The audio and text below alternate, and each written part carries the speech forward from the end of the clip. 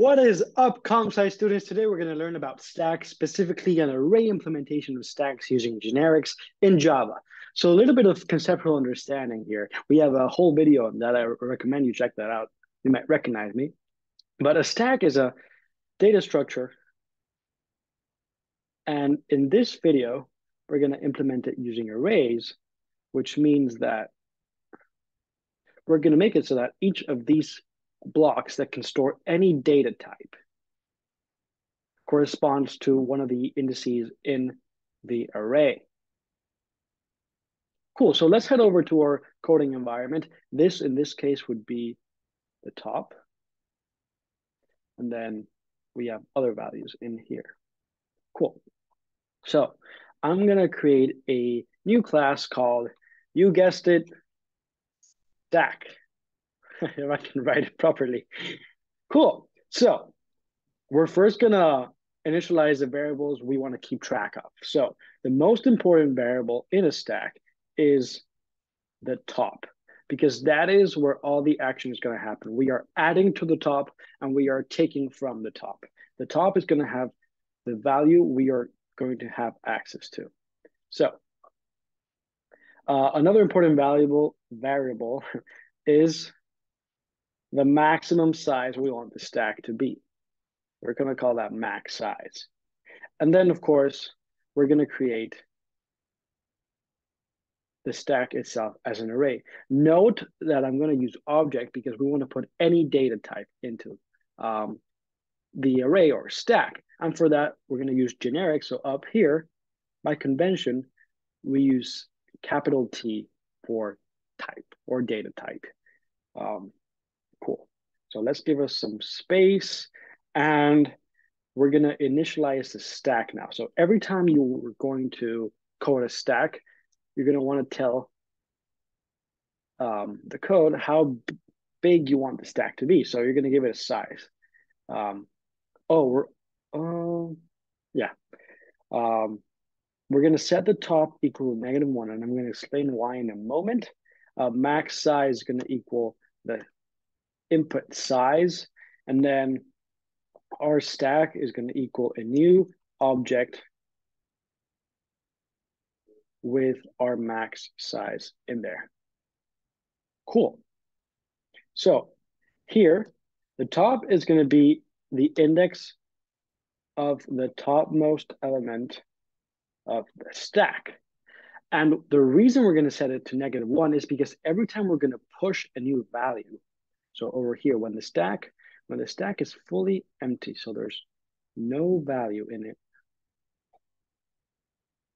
when we want to push a value, we're going to want to increase the top so that it accurately points to the actual top of the stack. So when the array is empty, it's just empty. When we push a new value, say we want to push 10, we want to point the top to this value. So if top is going to be 0, actually point it here. Top. Cool. If top is going to be 0, it must have been -1 beforehand so that we can keep working up and keep working our way up. Cool. That is okay. Alrighty. Oh, well. Now we're going to go to do exactly what I just talked about, which is create the push method. So push means to add an element onto the stack. So in this case, we pushed the value 10. So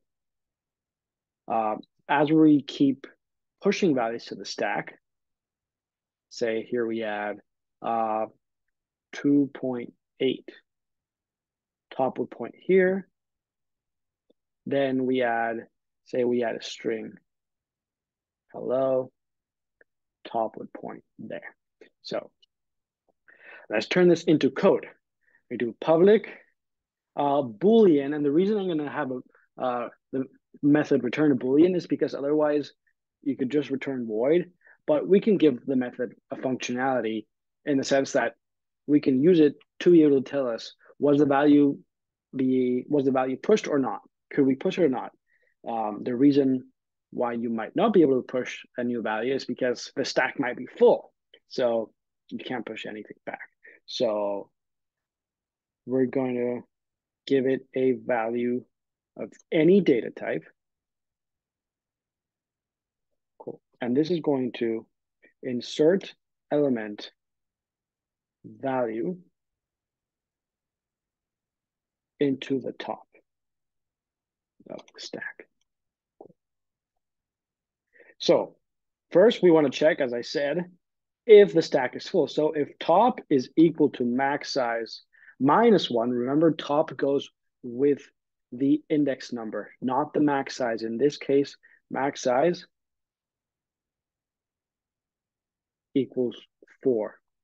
So remember that. If top equals max size -1, which is, in this case, it would be 3 if the stack is full. You could also do top +1 equals max size. Doesn't really matter. What we're going to do there is return false, but first print a message saying stack overflow. That's the terminology used for when a stack is full. You might also recognize it because it's a very useful website you probably have already checked out. Stack Overflow is a great website for computer science help. So this is done. Whoops. In case stack is full. And then we want to return false because it was not able to push a new value. In the case that you can push a value, which is going to be most of the time, you want to increase top, as we did in the example. We want to store the new value into that top. And then return true because it was able to push the new value into the stack. So cool. There we go. That's redundant. Alrighty. So that is the push method. Now we're gonna write the pop method. Now the pop method is really interesting because what happens? A stack is to store data, but we're gonna eventually want to retrieve it. So So what happens when you want to retrieve, say, the top element? We're gonna want to, let's get another color. What's gonna happen when we pop the top value is we get it out of the way, and then we erase it from the stack, and then we also change the top so that it reflects where it is actually in the stack. The top now changes to top -1, right? Because the new top is now index 1 or 2.8 because hello was removed from the stack. So let's turn this into code. Public, and we're going to return the value we just popped. So return any data type T, pop, no argument. And this is going to return and remove topmost element of the stack. However, what happens if the stack is empty? You can't pop anything. So we're going to first want to check for that case where there is no element in the stack to be able to tell the user, hey, you can't pop anything. So in that case, if top is less than 0, because when we get to top is equal to 0 and then we pop 10, top will do that -1 and we'll go back to how it was before, top equals -1. So if top is less than 0, or I guess you could say top equals -1, we want to tell the user stack underflow, which is again the terminology for when a stack is empty, so you can't pop anything. And then we'll return null. In the case there is a value, which will be most of the cases, we're going to store that value in this variable value, and we're going to do stack top. Ooh, and notice how it's underlined in red. This is because, well, let's see, because it's saying you want any data type, but you're giving me an object. So what does any good computer scientist do? Just cast it. So we just tell it, brute force it into this data type that I want it to be. Cool. So now we've saved value from being just ricocheted out of the stack. What do we want to do next? Delete it. So stack top is equal to null now. So we've just deleted the value, but we've stored it in a variable to be able to return it later on. We want to reduce top by 1 and then return the value. Cool. So that is the pop method. Now we basically coded an entire stack using arrays. These are the fundamental methods for a stack. However, there's also other functions that are very useful, such as the peek method, which is used to just reveal or just see what is the topmost element in the stack. So if we used the peek method currently in this example that we have now, we already retrieve hello and we used it for whatever we want to do. The top is now 2.8. And if we use the peek method, all it would do is it would return 2.8. It wouldn't delete it. It wouldn't do anything else. It just return the top value just to see. So that will be very similar to the pop method in the sense that we have to check if the stack is empty. So I'm going to copy paste, and copy paste is a great function, but also very dangerous. So be wary, especially in code, because if you have a mistake, you copy paste it everywhere. So we'll make sure this is pretty safe because it's a universal condition, right? If the stack is empty, top is always going to be -1 or less than 0. Cool. So again, this is just going to reveal the topmost element of the stack. It's not going to delete it. What we want then to do is, should we run the risk of copy pasting again? Let's run the risk. But remember, we do not want to delete the value. We do not want to reduce top. There you go. So that's it. We could also, no, we won't print. You could sout it or system.out. What is it? System.out.println value, but it's better if methods don't print out stuff. You can print out the content of a method itself in the main method, in the main class. Cool. So that is, let's just be explicit here. It does not remove value from top. Oops. Okay. Another useful function or method to write is the size of the stack. So if we will just want to know how many elements there are, we could do public int size. We only want size back. And we're just going to return top +1 because top is always going to point at the index of the topmost element, add 1 so that it's humanly understandable. And then that's your size method. I would say the next most important method is the toString method for stack, because eventually you're going to want to print it out to view it at some point if you want. I recommend doing it because it's pretty cool and useful when coding.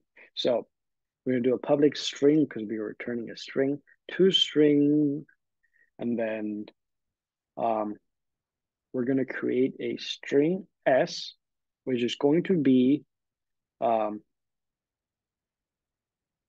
what we want to do is we want to iterate over the whole stack. So starting over here, we begin here, then move down. So if we had elements up here, so 9, 8, we start at 9, go down to 8, go down to 2.8, and then down to 10.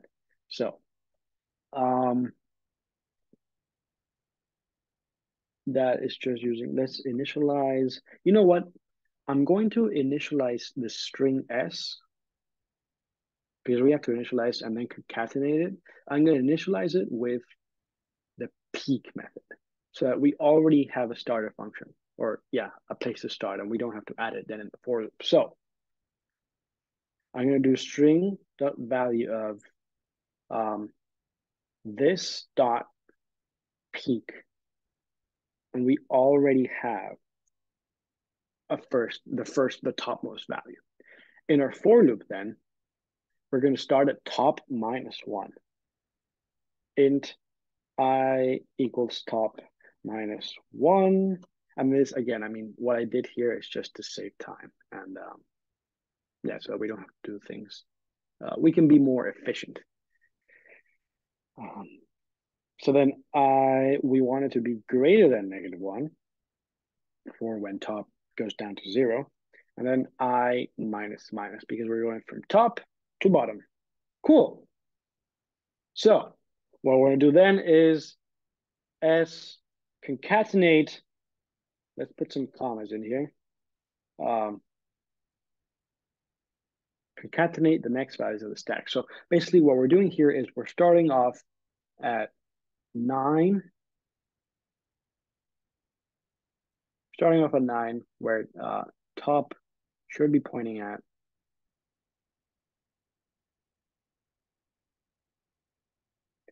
this is this line 48. Then in the for loop, we take top minus 1, which is 2, and we add it to string s that we'd already created. So we add 8 to that. Then we go down 1. We add 2.8 to that. Then we go down another, and we add 10. And what do we return? You guessed it, S. Cool. So that is basically a fully implemented stack. I don't know if you'd want any other methods. You could create any other methods you create, or you want. But these are the main ones. So let's head over to our main method and test it out, because testing is such an important part of coding in general. So we're going to create our stack S as new stack, and let's make it size 4 as we have in this example here. So let's first check if the stack is empty. In other words, do we get a stack underflow message? So we're going to try and pop a value that's not going to be there because we just created a stack. Let's test that. Yeah, we get stack underflow. Excellent. So now we're going to push some values. So let's push 10, and then let's push a really wacky. Yeah, let's do that. See how it treats it. Let's check the size now. S.size. Oops. Actually, first, before that, I'm going to actually push the values. And push does not return anything visible. If we sout it, though, if we print it, you see? Yeah, so if we do that, we should get a true statement. Remember, because we made the function return a Boolean. Yes, true. We get true. Excellent. And we get rid of that so that we don't get, our space doesn't get cluttered. Let's do size test. It should be 2. Oh, we did. We have to print it out. S.size.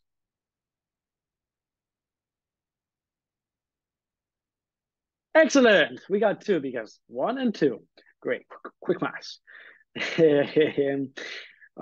Let's keep pushing stuff. How about we push a string? Hello. And then, oh, not a, huh. Can we push emojis? Are they accept that? Is it? No, what's wrong? What if we put it into a string? Okay, well, this is live testing. I don't know what's gonna happen. We can see about that. Let's see if that works. Maybe it'll give me an error. Nope, it went through. I guess we can print. We can we can store emojis. I mean, it is any data type, although this would be a string. That's hilarious. Let's um let's let's let's print it. I want to actually see what it looks like. Is it gonna show this crying of laughter face? Yeah. Look at that. Look at that. Oh wow. Live testing here. I didn't think you'd be able to push emojis, but then again, anything is possible in the coding world. That's hilarious. Okay, cool. And you can see our toString method is working beautifully. We first push 10, then that, then hello, then the crying of laughter face. And this is at the bottom, this is at the top. So uh, let's now test the peak function, and we should get the emoji back. So sout s dot peak.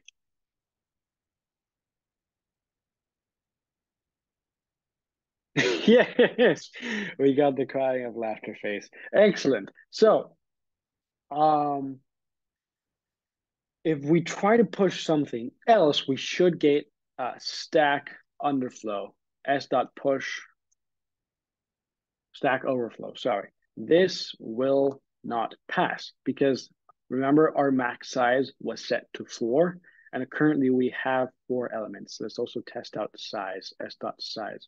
If we get 4, this line 13, bad luck for some, should not be able to happen, and we will get a stack overflow message.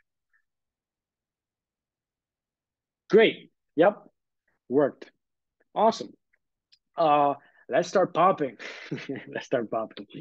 Okay, so s dot pop, and we're going to,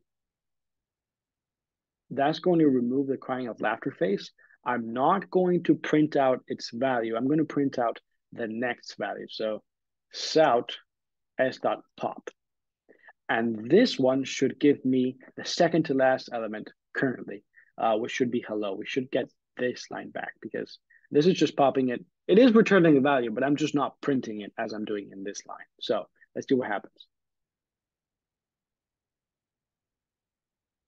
Excellent, cool. Let's check for the size now to see if size is actually decreasing. It should because the top is moving and that's changing the size. Let's do a peak and then let's do a print.